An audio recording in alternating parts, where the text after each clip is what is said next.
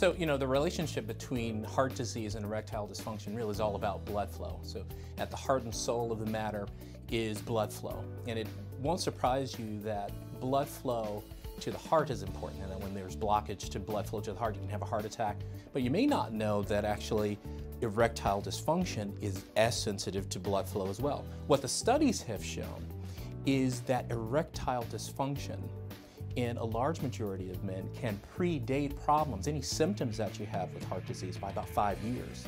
Erectile dysfunction can often be the first sign of vascular disease. Again, vascular disease tends to cluster, but one of the first signs that we see in men is erectile dysfunction. And that's because the smaller vessels that are important for erectile function can actually be impacted by the same things that cause heart attacks and strokes. And then the big three things, which if uncontrolled can actually increase your risk for erectile dysfunction as it does for heart disease. And those three things are uncontrolled blood sugar or diabetes, uncontrolled blood pressure, and uncontrolled cholesterol.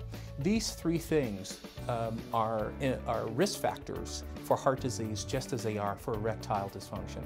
And then the last thing, which I don't think that many people understand, is that obesity is a major risk factor for heart disease, but also for erectile dysfunction.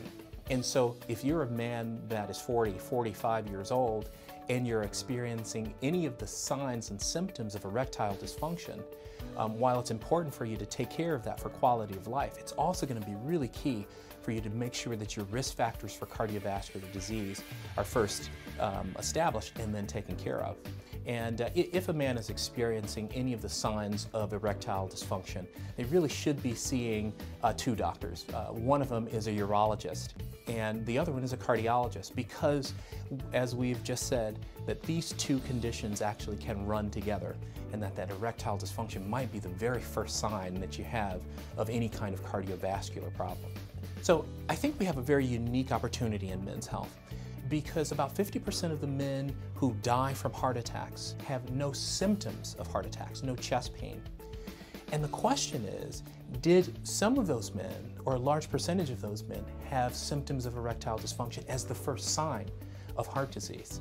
So my message to men is to take heart, because with real lifestyle changes, you have this unique opportunity to impact your cardiovascular health and your quality of life by enhancing your sexual health.